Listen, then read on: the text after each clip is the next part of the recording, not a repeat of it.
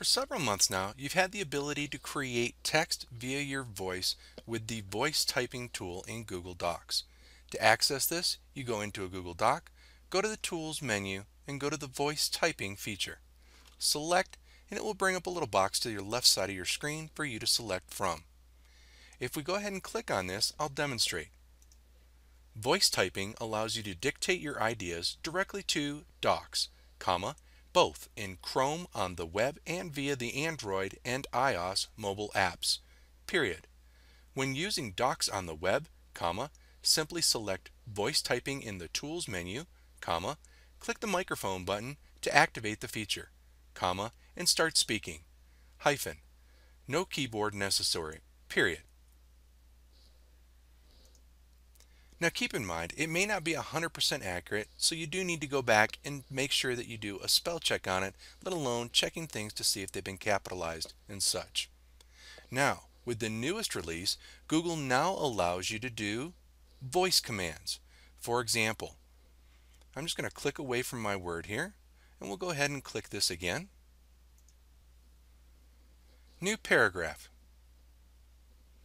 Tempus Nova offers an assortment of different classes to help you with the learning of your Google Apps. Period. New line. Create bulleted list. Introduction to Google Drive. New line. Understanding and applying Google Mail. New line. Understanding and applying Google Calendar. Select Chrome.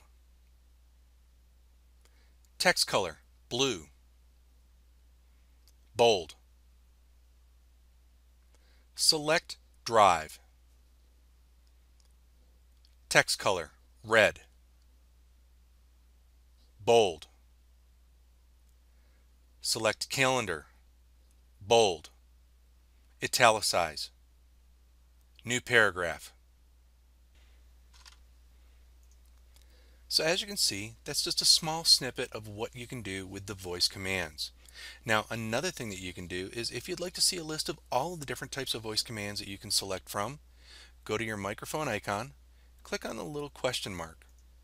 This will bring up the voice typing help. It'll allow you to select from here information about voice typing as well as all the voice commands. You can expand any one of the categories. As you can see here, there's quite a few for selecting text, formatting your document, editing your document, resume voice typing, commands to open help, and so on and so forth. Simply go to the selection that you'd like, click the arrow to the right, and it will show you all the different types of voice commands that you can utilize. Just scroll down and look through. Also within that same box that you have for your icon, you can go to the top and you can select and change the language. Another way that you can pull up your help box is by selecting the microphone, voice commands help. And you'll see it pulls up that same editor help box for you to be able to select your items from once again. I encourage you to pull up that help box and have a look at all the available voice commands that you can utilize within your Google Docs. There's quite a few, and you can do quite a bit of editing and formatting with your document. So check it out, see if it works for you. Thanks everyone, have a great day.